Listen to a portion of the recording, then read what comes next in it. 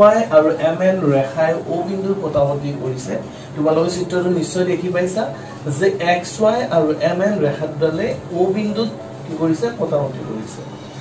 XY আৰু MN ৰেখাটো O বিন্দু পটাপটি কৰিছে ইয়ালৈ এইখিনি বস্তু দিয়া আছিল যদি POY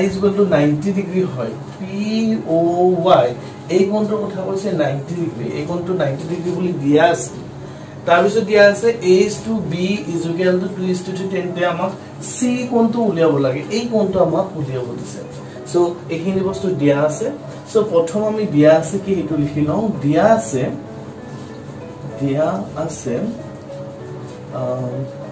কি দিয়া আছে আমাক কোণ POY equal to 90 ডিগ্ৰী দিয়া আছে POY এই কোণটো কথা কৈছে এই কোণটো কিমান আছে বুলি কৈছে 90 ডিগ্ৰী দিয়া আছে বুলি কৈছে যদি এইটো কোণ 90 ডিগ্ৰী হয় চাবাচোন তোমালোকে এইডাল হল এডাল হৰৰেখা নহয়নে এইটো 90 ডিগ্ৰী হলে এইটো 90 ডিগ্ৰী হলে তেতিয়াহলে এই কোণটো আৰু বি কোণটো যোগ কৰিলেও 90 ডিগ্ৰী পাব লাগিব কাৰণ এইডাল হৰৰেখা হয় আৰু সৰল কোণ অনুযায়ী কি হয় এই গোটেইটো কোণৰ মানটো হয় 180 ডিগ্ৰী আৰু ইয়াৰ আছে 90 ডিগ্ৰী তেতিয়াহলে এইটো কোণ আৰু এইটো কোণ যোগ কৰিলে নিশ্চয় আমি কি পাম 90 ডিগ্ৰী পাম সো আমি এতেকে বুলি লিখিব পাৰো এতেকে কোণ POM প্লাস কোণ MOX is equal to 90 degree লিখিব পাৰো এই POM MOX এইটো কোণ আৰু এইটো কোণ যোগ কৰিলে আমি কি পাম 90 ডিগ্ৰী পাম আচ্ছা চাবাচোন POM এইটো কোণ কি বুলি দিয়া আছে নাম দিয়া আছে তাত A বুলি দিয়া আছে সো প্লাস A POM ৰ হলনি কি লিখিছো A লিখিছো ইফালে সোয়া MOX এই কোণটো B বুলি দিয়া আছে তো MOX ৰ ঠাইত আমি কি লিখিব পাৰো B লিখিব পাৰো ইজুৱেল কিমান 90 ডিগ্ৰী তবে আমি কি পালো A plus B is equal to 90 degree বুলি এতিয়া দিয়া আছিল তোমাৰ A is to B is equal to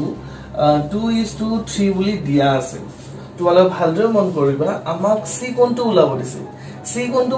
ওলাব কিটা কৰিম যেতে আমি এই B কোণটো পাম কাৰণ B আৰু C যোগ কৰিলে B কোণটো আৰু C কোণটো যোগ কৰিলে 180 পাম কাৰণ এডাল কি আছে হৰৰেখা যদি B কোণ আৰু C কোণ যোগ কৰিলে আমি পাম 180 ডিগ্ৰী যদি মই কিবা কৰি এই B কোণটো ওলাব আৰু নিশ্চয় C কোণটো আমি ওলাব পাৰিম সো প্ৰথম টাৰ্গেট হ'ব আমাৰ B কোণটো ওলোৱা সো ইয়াৰ পৰা আমি B কোণটো ওলাব পাৰিম সো B কোণটো ওলাম কেনেকৈ B is equal to suppose ইয়াত B আছে A is to B 2:3 আছে that means B কি আছে 3 আছে সো 3 divided by দুটা যোগ কৰিলে কিমান পাবা 5 into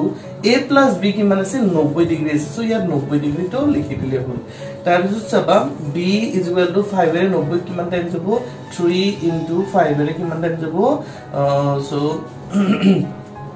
5 এর কিমান যাব একবার গোল 4 বিকি দিল 40 5 8 5 গুণ কিমান 40 হয় সো ইয়াত 18 থাকিব ঠিক আছে so B is equal to 3 এর 18 পূরণ কইলা আর 3 গুণ কিমান হয় 24 2 হতে গল 3 গুণ 3 2 কিমান হয় 5 সো B কোণটো এই কোণটো কিমান পালা তুমি 50 ঠিক জুৰিয়া কোণ মতে ৰৈখিক জুৰিয়া কোণ মতে আমি কি পাম এই B কোণ আৰু C কোণটো যোগ যদি কৰিলে দুটা যোগ কৰিলে কিমান পাম 180 ডিগ্ৰী পাই কাৰণ দুটা ৰৈখিক জুৰিয়া কোণ এইডাল হৰৰেখা হয় আচ্ছা চাবা B কোণটো কিমান পাইছিলো আমি 54 সো B কোণৰ ঠাইত লিখা 54 plus C is equal to 180 degree so 54 কো হেইটো যদি 54 টো যদি সমান চিহ্ন হেইটো হলো মাইনাস থাকিব ইয়াত C is equal to 180 minus 54 implies C is equal to 180 by 54 minus করিয়া 10 পৰা 4 গলি 6 ইয়াত 7 আছে 7 পৰা 5 গলি কিমান থাকিব 2 ইয়াত 1 so 126 degree so আমি কি পালো কোণ C তো পালো 126 ডিগ্ৰী আৰু এইটো পালো কিমান 54 so আমি উলাব দিছিল এইটো so এইটো উলিয়াইলো এতিয়া আমি কোৱেশ্চন নম্বৰ 3 আলোচনা কৰিম ইয়াত দিয়া আছে কোণ PQR আৰু PRQ PQR এই কোণটো আৰু PRQ এই কোণটো এই দুটা কোণ সমান বুলি দিয়া আছে আৰু প্ৰমাণ কৰিব লাগে যে PQS আৰু PRT সমান PQS এই কোণটো আৰু PRT এই কোণটো আমি সমান বুলি দেখুৱাব লাগে এতিয়া দিয়া থকা কথাখিনি প্ৰথম আমি লিখি লওঁ দিয়া আছে কি দিয়া আছে PQR সমান কোণ PR ৰৈখিক জোৰিয়া কোণ মতে ৰৈখিক জোৰিয়া কোণ মতে ৰৈখিক জুৰিয়া কোণ কি আছিল বলক ভালদৰে মন কৰিব লাগিব ৰৈখিক জুৰিয়া কোণ মানে দুটা সমমিত কোণৰ যোগফল সদায় 180 ডিগ্ৰী হয় এই কোণটো আৰু এই কোণটো যোগ কৰিলে আমি কি পাম জানে 180 ডিগ্ৰী পাম ঠিক হেদৰে এইটো কোণ আৰু এইটো কোণ যোগ কৰিলে 180 ডিগ্ৰী পাম কাৰণ এইডাল যদি সৰলৰেখা হয় তেতিয়াহলে আমি নিশ্চয় এই দুটা কোণ যোগ কৰিলে 180 ডিগ্ৰী পাম বা এই দুটা কোণ যোগ কৰিলে 180 ডিগ্ৰী পাম আমি সেই কথাখিনি ইয়াত লিখিম কি কোণ কি আছে কোণ PQS কোণ PQS যোগ কোণ PQR দুটা কোণ যোগ কৰিলে কিমান পায় 180 ডিগ্ৰী পায় ঠিক হেদৰে কোণ PRT যোগ কোণ PRQ is equal to 180 degree আমি এইটো নম্বৰ 1 লিম এইটো কি কৰিম নম্বৰ 2 বুলি কম এতিয়া 1 আৰু 2 ৰ পৰা 1 আৰু 2 ৰ পৰা আমি কি লিখিব পাৰো 1 আৰু 2 ৰ পৰা সাপোজ তোমালোকে এই মানে এইখিনি সমান 180 ডিগ্ৰী এইখিনি সমান 180 ডিগ্ৰী তাৰ মানে এইটো আৰু এইটো সমান নিশ্চয় হ'ব সো আমি এইখিনি উঠাই লিম এইখিনি প্ৰথম লিখিম PQS যোগ PQR is equal to তাৰপিছত এইখিনি লিখিম কোণ PRT যোগ কোণ PRQ কাৰণ এইখিনি সমানো 180 হয় এইখিনি সমানো 180 হয় তাৰ মানে এইফালৰ দুখনি কি হ'ব সমান সমান নিশ্চয় হ'ব কিন্তু ইয়া দিয়া আছে PQR আৰু PRQ সমান সমান দিয়া আছে जो PQR এইটো কথা কৈছো আৰু PRQ এই দুটা সমান বুলি দিয়া আছে তেতিয়া হলে এইটো প্লাছত আছে এইটো ইফালে এলি কি হ'ব সমান ছিল এইটো ফালে এলি মাইনাস হ'ব তাৰ মানে এইটো আৰু এইটো কি হ'ব কেনসেল যাব তোমালে কাটি দিব নালাগে বাৰু এনেকৈ তো থাকিব কোন অকল থাকিব PQS সমান কোণ PRT ফ্ৰুট এখিনি আমাক প্ৰমাণ কৰিব দিছে নহয়নে এতিয়া আমি কোৱেশ্চন নম্বৰ 4 আলোচনা কৰিম ইয়াত দিয়া আছে যদি x + y = w + z x + y = w + z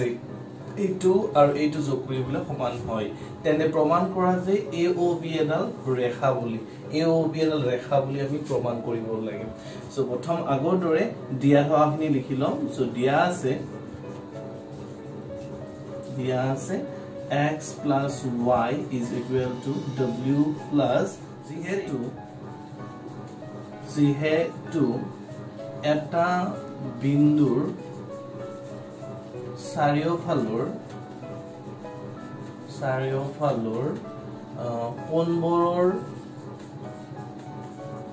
কোণবোৰৰ সমষ্টি 360 ডিগ্ৰী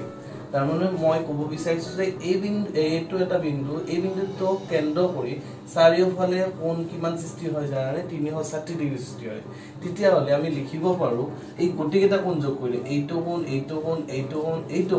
এই চাৰিটা কোণ যোগ কৰিলে আমি কিমান পাম 360 ডিগ্ৰী পাম so x + y + w + z is equal to 360 degree তো মই এনে ব্ৰেকেট দিছো ইয়াত যদি এইটো জি আছে লিখা x + y + এইটো আছে w + z কিন্তু w + z মানে দিয়া আছে কিমান x + y তো w + z ৰ ঠাইত আমি কি লিখিম x + y বুলি লিখিম x + y is equal to 360 degree এতিয়া তোমালোকে কোৱাচোন x + y কেইটা থাকিল দুটা x লিখিম এনেকৈ লিখিম 2x + y is equal to 360 degree তো কি হৈছে ইয়াত পূৰণ হৈ আছে হেতু ফালে যদি যায় কি হ'ব হৰণ হ'ব তাৰ মানে কি হ'ব x + y is equal to 360 degree divided by কিমান 2 is equal to x + y is equal to 180 degree 360 কিমান টাইম যায় 180 ডিগ্ৰী হয় তো x + y x means এইটো কোন কথা কৈছো y মানে এইটো কোন কথা কৈছো তো তো চাবা x আৰু y দুটা কোণ যোগ কৰিলে কিমান পায় 180 ডিগ্ৰী পায় তেতিয়া হলে নিশ্চয় আমি এটা কি পাম এটা সৰলৰেখা হ'ব বা আমি ৰেখা বুলি ক'ব পাৰিম যেটো আমাক প্ৰমাণ কৰিব দিছে সো ইয়াত লিখি দিলে হ'ল এটা কি AOB এডাল কি এডাল ৰেখা